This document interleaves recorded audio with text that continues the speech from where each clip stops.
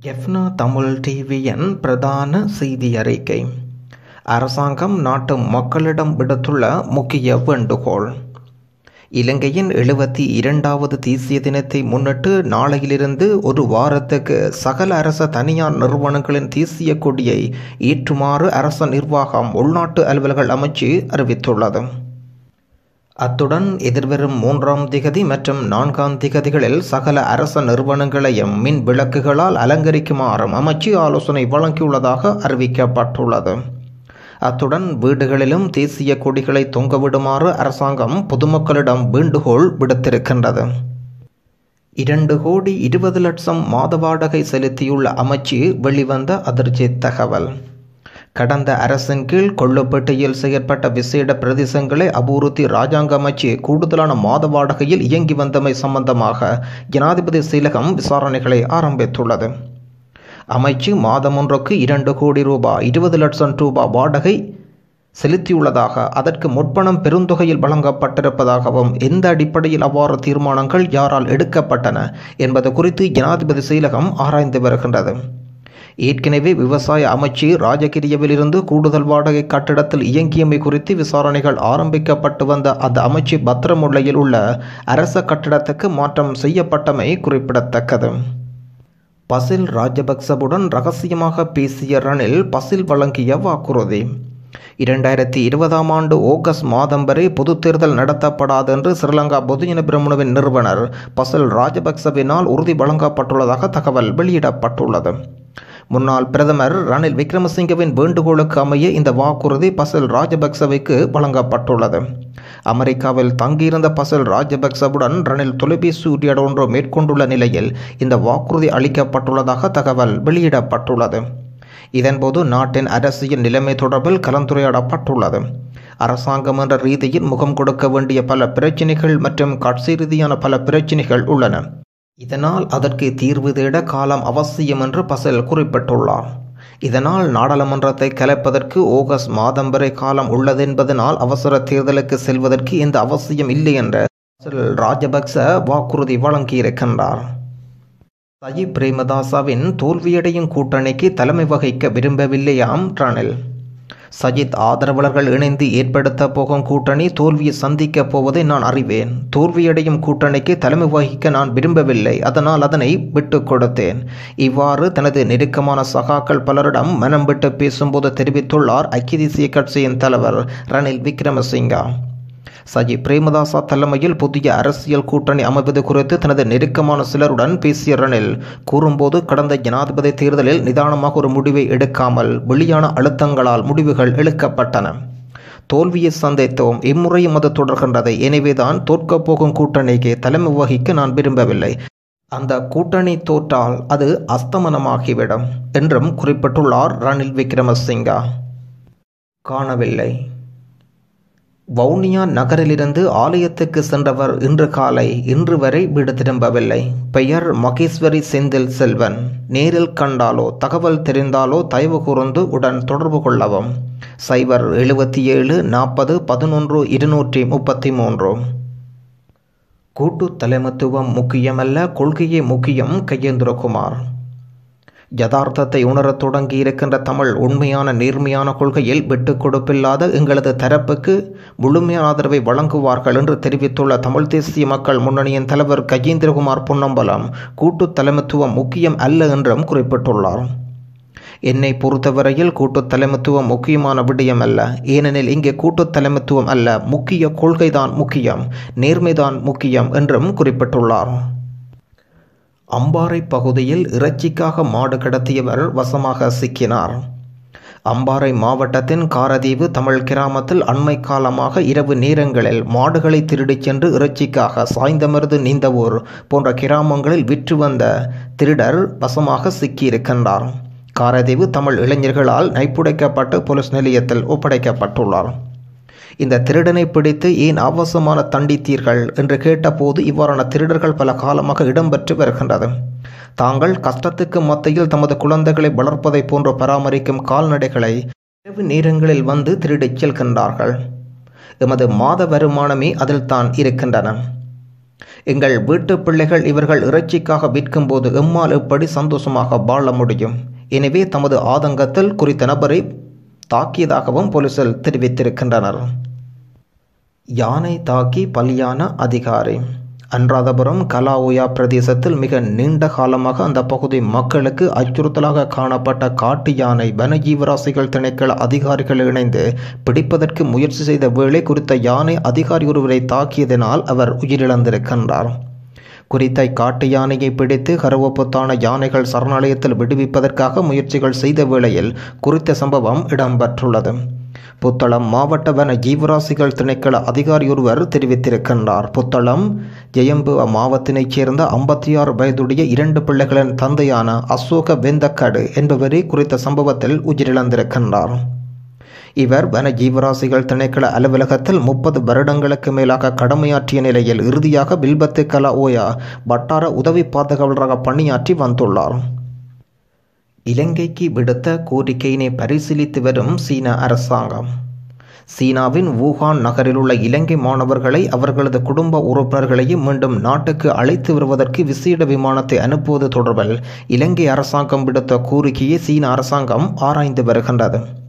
வெளிவிவகார அமைச்சின் செயலாளர் ரவீந்திரநாத் இது தொடர்பாக தெரிவிக்கையில், வெளிநாட்டு அலுவலகம், வூஹான் நகர சபையும் பெய்ஜிங்கில் உள்ள இலங்கை தூதரகமும் இது குறித்து ஆராய்ந்து வருவதாக கூறியிருக்கின்றார். சீனாவில் 284 இலங்கையர்கள் மாத்திரம் தற்போது உள்ளனர். சீனாவிலிருந்து 580 பேர் தற்போதைய நிலையில் நாட்டுக்கு அழைத்து வரப்பட்டிருப்பதாக வெளிவர அமைச்சின் செயலாளர் அறிவித்திருக்கின்றார். கைது செய்ய போலீசார் வீட்டுக்கு சென்ற வேளை சந்தேக நபர் தற்கொலை செய்த சம்பவம். சந்தேக நபர் ஒருவரை காவல்துறை கைது செய்வதற்கு சந்தேக நபரின் வீட்டுக்கு சென்றபோது சந்தேக நபர் தூக்கிட்டு தற்கொலை செய்து கொண்டுள்ளார். இபலோகம செட்டிகுளம் பிரதேசத்தில் இந்த சம்பவம் இடம்பெற்றுள்ளது. சந்தேக நபர் குறித்த பிரதேசத்தினை சேர்ந்த 37 வயதுடைய நபரே இவ்வாறு தற்கொலை செய்து கொண்டார். குறித்த நபர் கொள்ளைகள் உட்பட பல சட்டவிரோத நடவடிக்கைகள் ஈடுபட்டு வந்ததாக கைது செய்யும்படி பிடிவிராந்து விதிக்கப்பட்ட ஒருவர் ஆவார். இலங்கையின் 72வது சுதந்திர தினத்தை முன்னிட்டு இடம்பெறவுள்ள நிகழ்வுகளின் ஒத்திகைக்காக கொழும்பில் உள்ள 15 பாடசாலைகள் பிப்ரவரி 3ஆம் தேதி வரை மூடப்படும் என்று கல்வி அமைச்சு அறிவித்துள்ளது. கூட்டணியின் பொதுச் செயலாளராக ரவி கருணாநாயக்க நியமிக்க திட்டம். ஐக்கிய தேசிய கட்சியின் செயற்குழு கூட்டம் நடைபெற்ற போது கட்சியின் தலைவராக ரணில் விக்ரமசிங்கே செயற்படுவார் என்றும் கூட்டணியின் தலைவராக பிரதமர் வேட்பாளராக சஜித் செயற்படுவார் என்றும் தீர்மானிக்கப்பட்டுள்ளது. எனினும் இந்த கூட்டத்தை சஜித் தரப்பினர் புறக்கணித்துள்ளனர். செயற்குழுவின் சஜித் ஆதரவாளர்களை நீக்கிவிட்டு ரணில் ஆதரவாளர்கள் நியமிப்பதற்கு எதிர்ப்பு தெரிவித்து அவர்கள் கூட்டத்தை புறக்கணித்தார்கள்.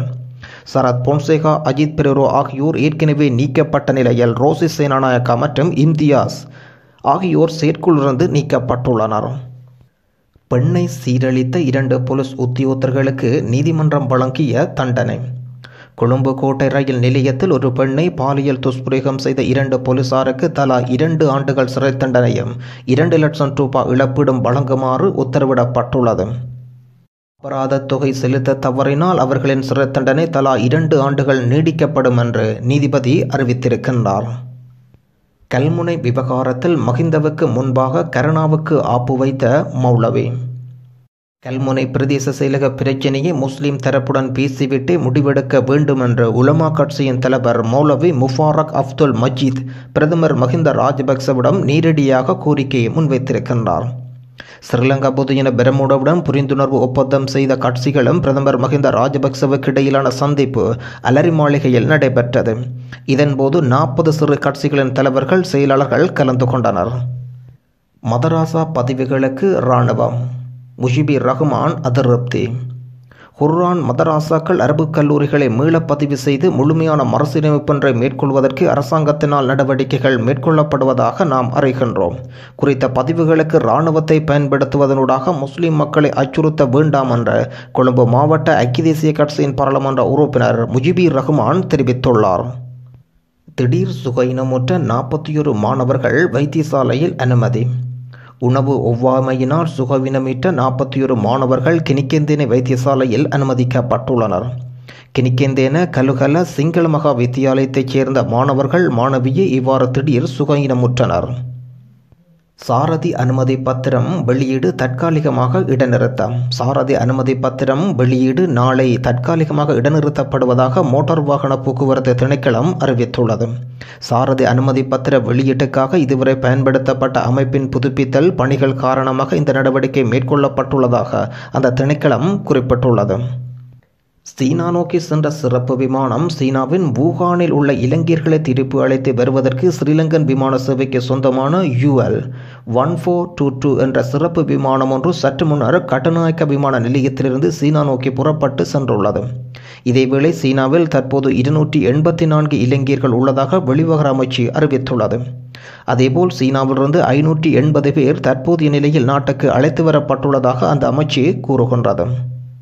இந்த குடும்பத்தின் நிலையை வெகு தொலைவில் இருந்து பல கிராமங்களையும் நகரங்களையும் தாண்டி கிரான்குளம் ஆஞ்சநேயர் ஆலய நிறுவனர் துஷ்யந்தன் ஐயா தன்னால் முடிந்த உதவியினை செய்துள்ளார். உதவும் உள்ளங்கண்ட துஷ்யந்தன் ஐயா அவர்களுக்கு சிநேகபூர்வ நன்றிகள். கல்குடா தொகுதியிலுள்ள கிரான் செங்கலடி போன்ற கிராமத்தில் வாழும் அரசியல்வாதிகள் தனவந்தர்களுக்கு ஒரு முன்னுதாரணமாக இந்த உதவி கிடைத்துள்ளது. இதுபோன்று உள்ளூர் தனவந்தர்கள் உதவ முன்வர வேண்டும். இலங்கை தூதரகம் அலட்சியம் சயித் சாடல்.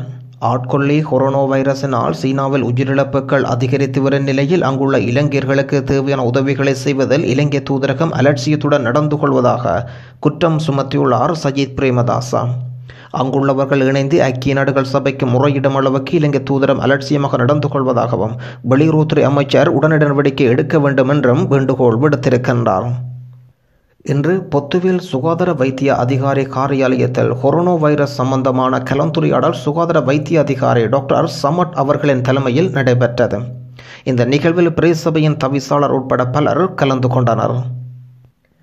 அல் கிதா பாடசாலையின் ஆசிரியராக கடமையாற்றிய சட்டம் தசீம் ஆசிரியர் இன்று மரணித்து விட்டார்.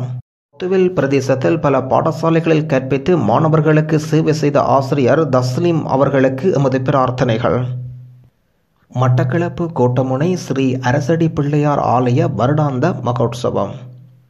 மட்டக்களப்பு கோட்டமுனை ஸ்ரீ அரசடி பிள்ளையார் ஆலய வருடாந்த மகோற்சவம் கொடியேற்றத்துடன் இன்று நண்பகல் 12 மணிக்கு ஆரம்பமானது. தொடர்ந்து 8 நாட்கள் காலையில் உற்சவம் மற்றும் மதியம் கொடியேற்றம் பூஜை நடைபெற்றது. மாலையாக பூஜையுடன் வசந்த மண்டப பூஜையுடன் இரவு சுவாமி உள்வீதி வலம் திருவிழா நடைபெறும்.